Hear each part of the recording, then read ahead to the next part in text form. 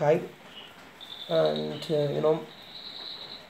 application of trigonometry chapter completed, finished. So, in other words, successfully completed. Because why I said successfully completed, because I know that every students they learned the chapter application of trigonometry well, and most of the students they used to consider the chapter application of trigonometry as a very interesting chapter, because that chapter was filled with many interesting problems, isn't it? And with that great confidence, let me open the next chapter, very next chapter, your 10th chapter, application of circles. Your very next chapter, circle, chapter number 10. Okay. And about this chapter, let me say a few words as an introduction. This chapter is very simple and very short chapter. And application of trigonometry also was very short chapter. Concept is only little bit concepts were there, but problems filled with the problem. And this chapter also almost like that, very short, only few concepts, but it is filled with few problems. And you have to give importance to this chapter, because in the syllabus you might have understood that there is no deletion from this chapter, just like application of trigonometry. Application of trigonometry also there is no deletion, and circle also another chapter without deleting any portion. So you have to learn complete chapter for your board exam. And in this chapter, it is this chapter is filled with a theoretical concept. This chapter we cannot compare with the trigonometry or application of trigonometry or quadratic equation. What is the difference between a chapter like triangles, circles, when we compare with the chapter like introduction to trigonometry, quadratic equation and application of trigonometry? In quadratic equation, introduction to trigonometry and application of trigonometry, അത് ആ ചാപ്റ്റേഴ്സിൻ്റെ ഒക്കെ ഒരു പ്രത്യേകത എന്താണ്? നമുക്ക് കുറേ എന്താ പറയുക, കുറച്ചും കൂടെ എനിക്ക് തോന്നുന്നു, പേഴ്സണലായിട്ട് എനിക്ക് തോന്നുന്നു കുറച്ചും കൂടെ ഇൻട്രസ്റ്റിംഗ് ആണ് പ്രോബ്ലംസൊക്കെ ചെയ്യാൻ. നമുക്ക് കുറേ ചിന്തിക്കാം അല്ലേ, നമുക്ക് നമ്മുടെ എന്താ പറയുക, നമ്മുടെ കോഗ്നിറ്റീവ് ഡെവലപ്മെൻറ്റ് എന്നൊക്കെ നമുക്ക് വേണം പറയാം. നമുക്ക് ചിന്തിച്ചെടുത്ത് നമുക്ക് ചിന്തിക്കാനുള്ള കാര്യങ്ങളൊക്കെ നമുക്ക് എപ്പോഴും ഇൻട്രസ്റ്റിംഗ് ആണ് അല്ലേ. ചിന്തിക്കേണ്ട ഒരു കാര്യം, ഒരു ചിന്തയും ഉണർത്താത്ത ഒരു കാര്യത്തെപ്പറ്റി നമുക്ക് ആലോചിക്കാൻ ഒരു ഇൻട്രസ്റ്റ് ഉണ്ടാകും. എന്തെങ്കിലുമൊക്കെ ഇപ്പോൾ നല്ലൊരു സിനിമ, ആ സിനിമ തന്നെ ഇടയ്ക്കൊരു കോൾ വന്നു, അതാണ്. അപ്പം പറഞ്ഞുകൊണ്ടിരുന്നത്, നമ്മളൊരു നല്ല സിനിമ കണ്ടിട്ട് ഒന്നും ചിന്തിക്കാനൊന്നുമില്ല, വെറുതെ ഇങ്ങനെ ഒരു എന്താണ് പറയുക, ഒരു പാസീവ് ലിസണേഴ്സിനെ പോലെ ഒരു സിനിമ കാണുവാണെങ്കിൽ അല്ലെങ്കിൽ അങ്ങനെ ഒരു രസം ഉണ്ടാവില്ല. അപ്പം ആക്റ്റീവ് പാർട്ടിസിപ്പൻസ് ആയിട്ടുള്ള നമ്മൾ അങ്ങനെ ചിന്തിപ്പിക്കുന്ന സിനിമകളാണ് നമുക്ക് താല്പര്യം അല്ലേ. അതുപോലെ തന്നെയാണ് നമ്മുടെ ഈ ചാപ്റ്റേഴ്സിൻ്റെ കാര്യമൊക്കെ.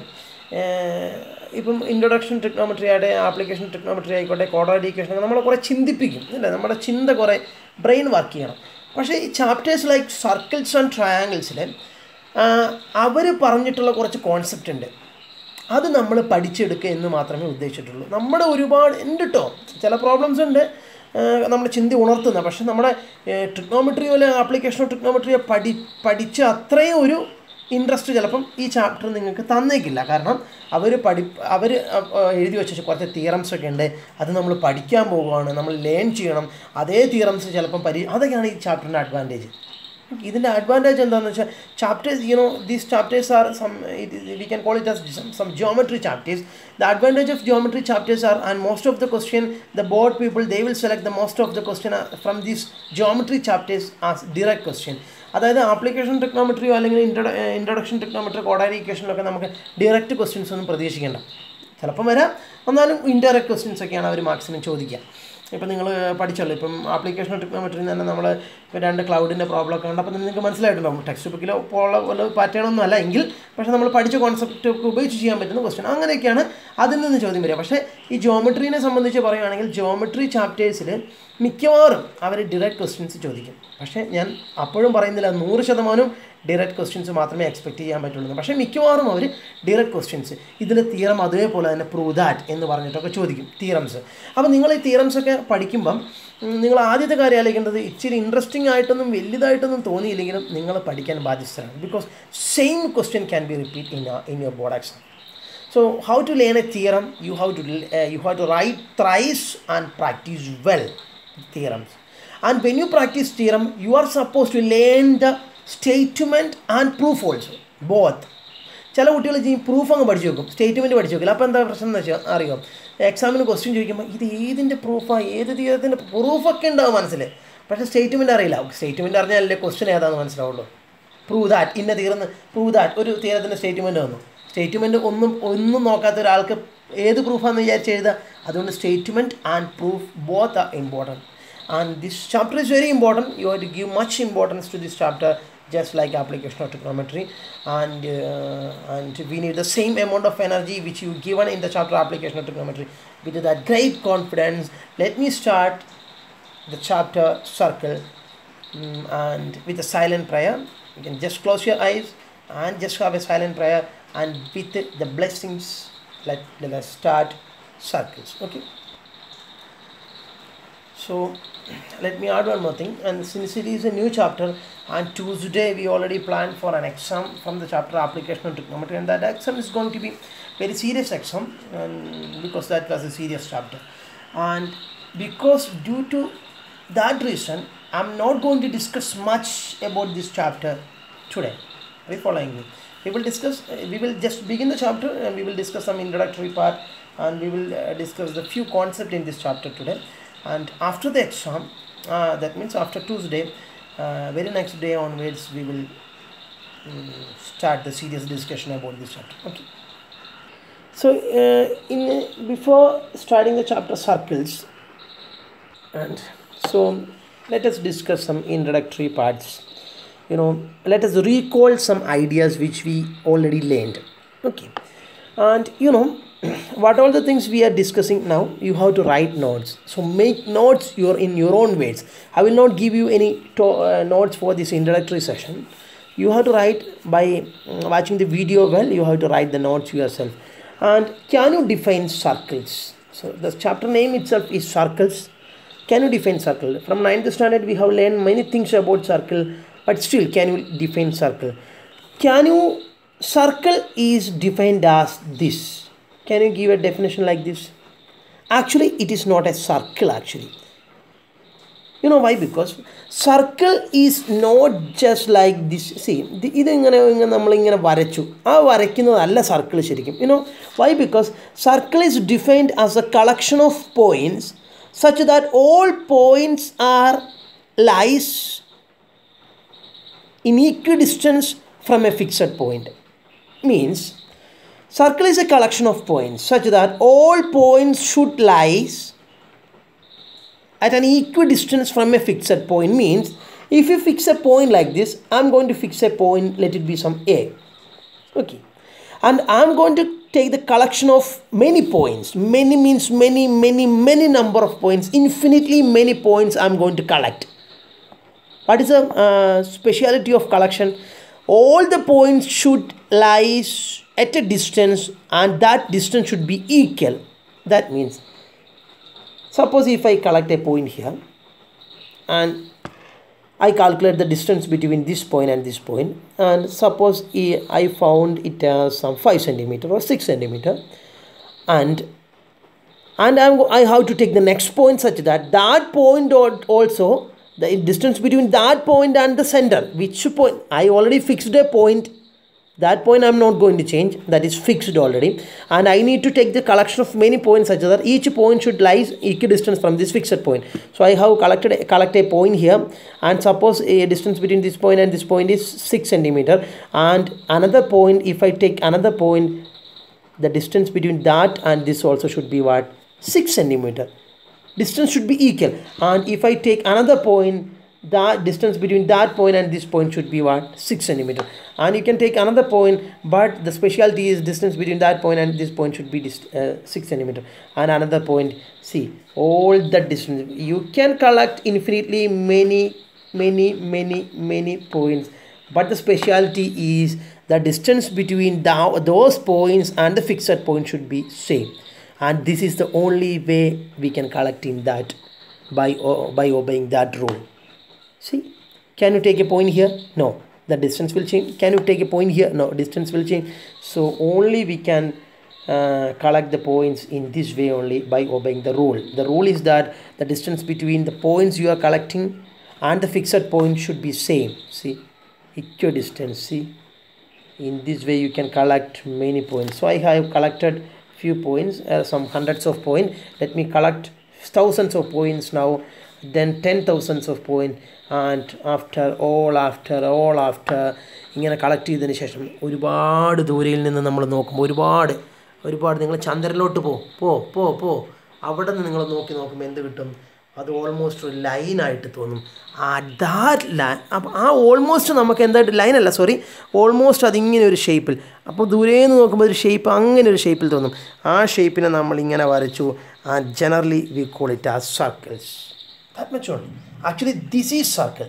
But when we solve problems, practically it is not. See, it will take some time to draw like this, no? So that's why the scientists used to mention the circle in this way. Actually, this is circle. This is not a circle. Actually, this is what is circle. But in order to draw this, it will take some time. It is time consuming. That's why we used to draw the circle in this way. So you may understand the definition of circle. Okay, circle is the collection of points such that each point should lies equidistance from a fixed point. Okay, so this is the definition of circle. And so circle. So let us draw a circle in this way. I told you, in order to draw this, it will take some time. So generally we are drawing circle in this way. And the center, which point we fixed at the center, that is known as center of the circle. And you know that it well, isn't it? Center of the circle. And you can mention it as O. Any problem? No. And see, if I consider a point here, that point, let it be some A. Now the point A is on the circle. Isn't it? And if I consider a point here, that point become in the interior part of the circle, and it is known as exterior part of the circle. And all those things are there. And one thing, if I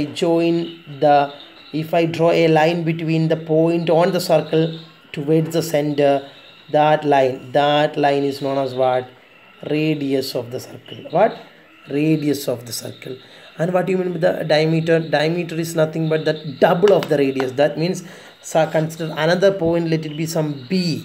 And now the point A and B are on the circle. Now the point A and B are on the circle.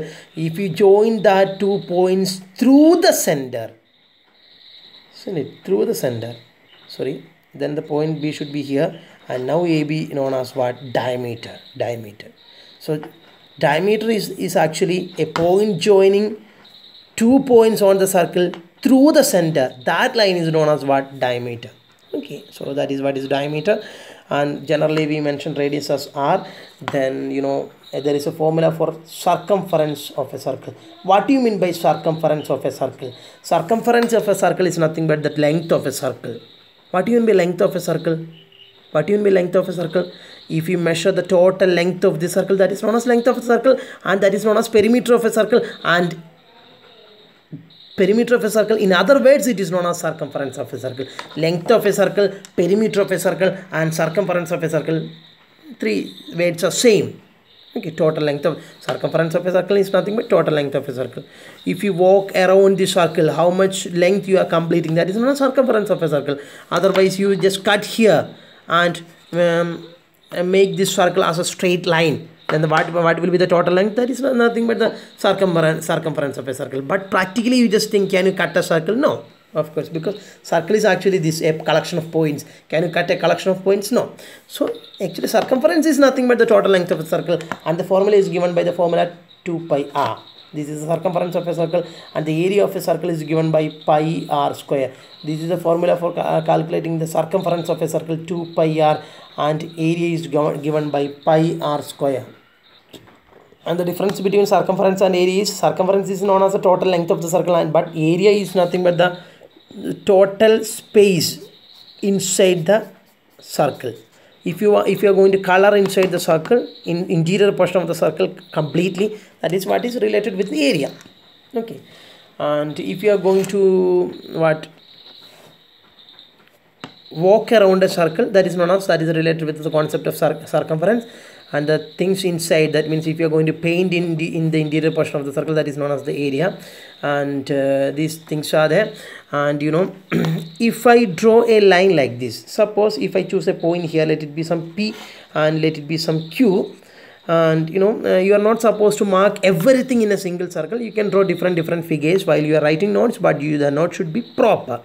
I have seen some superb notes, the handwriting, one thing, let me tell you that. നിങ്ങൾ വിചാരിക്കും ഉപദേശങ്ങൾ കൊണ്ട് നിങ്ങളെ കൊല്ലുമെന്ന്. ഉപദേശങ്ങൾ വേണം, നിങ്ങൾക്ക് guide ചെയ്യേണ്ട കാര്യമുള്ളത് കൊണ്ടാണ് പറയുന്നത്. ഹാൻഡ് റൈറ്റിംഗ് വളരെ ഇമ്പോർട്ടൻ്റ് ആണ്. വൃത്തിയായി എഴുതി പഠിച്ചോളൂ. ഒരു വൃത്തിയുള്ളവർ, ഞാൻ സത്യം പറഞ്ഞാൽ എനിക്കൊരു വൃത്തിയുള്ള ഒരു പേപ്പർ ഇട്ട് ഭയങ്കര സന്തോഷം. അതിൽ ചിലപ്പം കാര്യമായിട്ടൊന്നും ഇല്ലെങ്കിലും നമുക്ക് അറിയാതെ മാർക്ക് ഇട്ട് പോകും. കാരണം we all are human beings, അല്ലേ? നമ്മുടെ കണ്ണിന് നല്ല സുഖമുള്ള ഒരു കാഴ്ച ഉണ്ടെങ്കിൽ നമുക്കൊരു സന്തോഷം വരും. അപ്പോൾ ആ സന്തോഷമാണ് നിങ്ങളുടെ പേപ്പർ നോക്കുന്ന ആളുടെ മനസ്സിൽ ജനിപ്പിക്കേണ്ടത്. അതുകൊണ്ട് വൃത്തി എഴുതിക്കോളാം. ഞാൻ നോക്കട്ടെ എത്ര പേര് വൃത്തിയായി വരും. ഞാൻ ഇടയ്ക്ക് ചില കുട്ടികൾ നോട്ട് അയക്കുമ്പോൾ ആ നോട്ടിങ്, അവരാ നോട്ടിനോട് കാണിക്കുന്ന സ്നേഹം നമുക്ക് ആ നോട്ടിൽ കാണാൻ പറ്റും. അതുപോലെ നോട്ട് എഴുതണം. So try to right notes in that way, try to right exams in that way.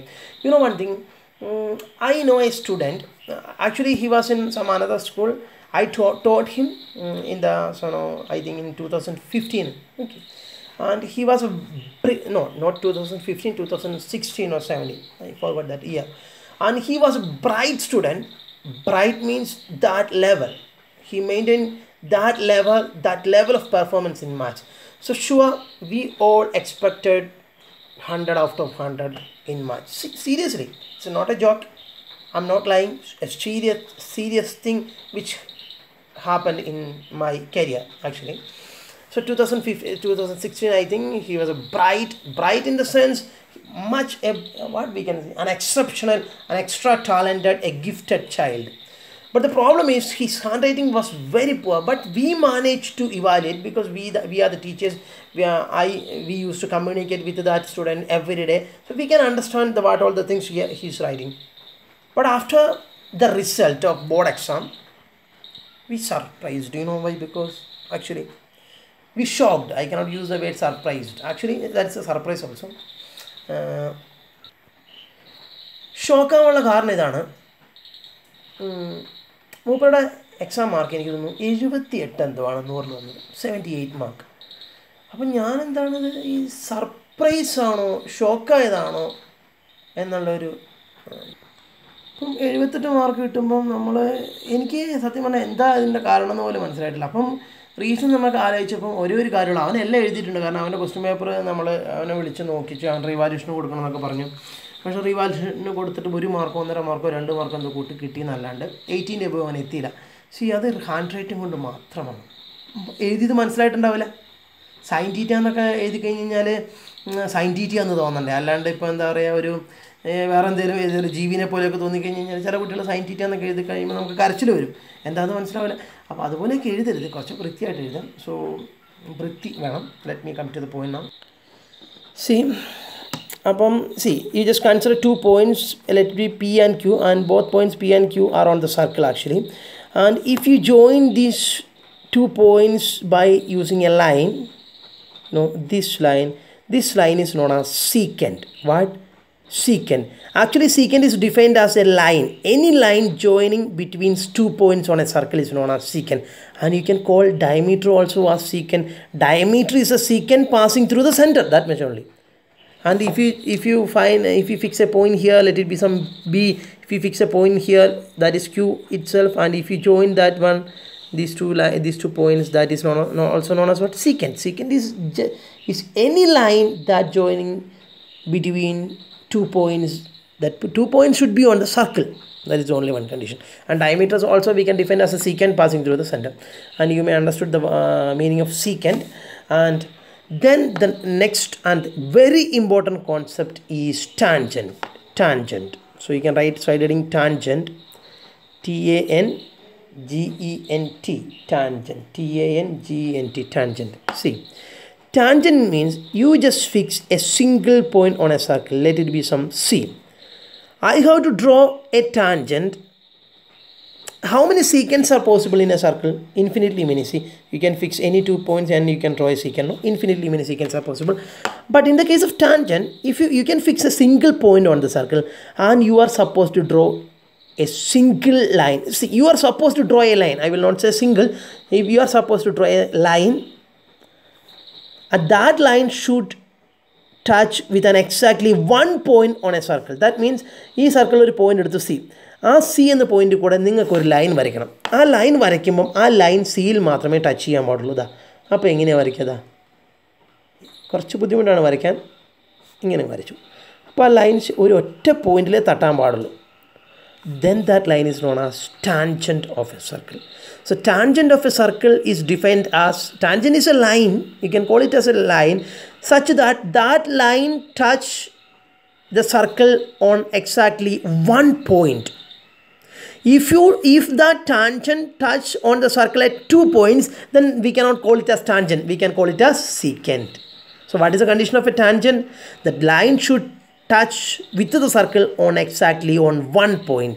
See, so that is a difficult job to draw the line actually. See, if you know that is not possible, that line should touch with the circle on exactly one point. So how we can draw the tangent? See, you can draw in this way, and that tangent, that line is touching on with the circle only on a single point, and that line is known as tangent of a circle. You may understood. And suppose can you call it as tangent, because see, this line is touching with the circle at 2 points. See, here also and here also, and maybe here also. We cannot call it as tangent, and this we can call it as tangent. You may understood. And how many tangents are possible on a single point of a circle? If you take a single point of a circle, how many tangents can be possible through that point? Only one tangent. See, through C only one tangent can be drawn. This is the only one possibility. നിങ്ങൾ വിചാരിക്കും ഇത് ഇങ്ങനെ കൊള്ളിച്ച് വരയ്ക്കാൻ പറ്റില്ല. ഒരു പോയിന്റിൽ കൂടെ ഒരു ടാൻജൻറ്റേ വരയ്ക്കാൻ പറ്റുള്ളൂ. ഇങ്ങനെ പല പോയിന്റിൽ കൂടെ നമുക്ക് പല ടാൻജൻറ്റ് വരയ്ക്കാം. പക്ഷേ through A single point we can draw only a single tangent. Okay, that is only one possibility. നിങ്ങൾ ശരിക്കും നോക്കിയാൽ ഈ ഒരു പോയിന്റിൽ കൂടെ നിങ്ങൾക്ക് ഒറ്റൊരു ടാൻജൻറ്റേ വരയ്ക്കാൻ പറ്റുള്ളൂ. വേറൊരു ടാൻജൻറ്റ് നിങ്ങൾക്ക് വരയ്ക്കാൻ പറ്റില്ല. Do you want to see that? Yes, I will show you. See, this is my point P. P is on the circle, and through P how many tangents are possible? A single tangent. If you draw the circle with a compass, then by using scale you can draw a tangent, then only single tangent is possible. And if you want, you can check through C, and through this point only a single tangent is possible. നിങ്ങൾക്ക് ഇങ്ങനെ വരയ്ക്കാൻ പറ്റുമെന്നൊക്കെ നിങ്ങൾ ആലോചിക്കും, പക്ഷേ പറ്റില്ല, ഒരിക്കലും പറ്റില്ല. അത് കറക്റ്റ് നമ്മൾ ആ സർക്കിൾ ഷാർപ്പാണെങ്കിൽ നിങ്ങൾക്ക് ഒരു പോയിന്റിൽ കൂടെ ഒറ്റ ടാൻജൻറ്റേ വരയ്ക്കാൻ പറ്റുള്ളൂ. ഒറ്റ ടാൻജൻറ്റ്, സിംഗിൾ ടാൻജൻറ്റ്. ഇങ്ങനെ വരയ്ക്കുമ്പോൾ നിങ്ങൾക്ക് ഇങ്ങനെ തട്ടിച്ച് വരച്ചുകൂടെ എന്നൊക്കെ തോന്നും. ഇത് ഇങ്ങനെ നമുക്ക് വരച്ചുകൂടെ, അങ്ങനെയൊന്നും വരയ്ക്കാൻ പറ്റില്ല. അങ്ങനെ വരയ്ക്കുമ്പോൾ നിങ്ങൾ അടുത്ത് വേറെ തൊട്ടടുത്തൊരു പോയിന്റിലും കൂടെ നമ്മൾ വേറെ ഒരു പോസിബിലിറ്റി ഉള്ളൂ, ഒരു പോയിന്റിൽ കൂടെ ടാൻജൻറ്റ് വരയ്ക്കാൻ. വേറെ ഏത് പോസിബിലിറ്റി നിങ്ങൾ കണ്ടുപിടിച്ചാലും ആ ടാൻജൻറ്റ് സീക്കൻ്റായി മാറും, വേറെ ഏതെങ്കിലും ഒരു ചെറിയ പോയിന്റിൽ ടച്ച് ചെയ്യും. So through A single point we can draw only A single tangent on the circle. You may understood the concept. And this figure, through this figure we can understand that result. See, through P they have drawn different lines, but only one line becomes tangent. And can you identify that line? See, only one line becomes tangent, all other lines become secant. See, consider this line that passing through P, but that touch with another point on the circle, so that becomes a secant. Many points are there, they are secant, but only one tangent is there. Can you identify that tangent? So I am also trying to identify the tangent, but I am not getting that tangent. Anyway, through one point only one tangent is possible. See, there is only one tangent at a point of the circle. You may understand the result. And in the textbook there is the definition is given. Tangent to a circle is a line that intersects the circle at only one point. So I'm going to wind up the chapter. I'm going to wind up this session. And so next class we will start the first theorem in this chapter, theorem 10.1. So we only discussed the introductory part of this chapter, and so please prepare notes and be ready for the Tuesday's test paper on the chapter application of trigonometry. And have a nice day. Take care. Bye.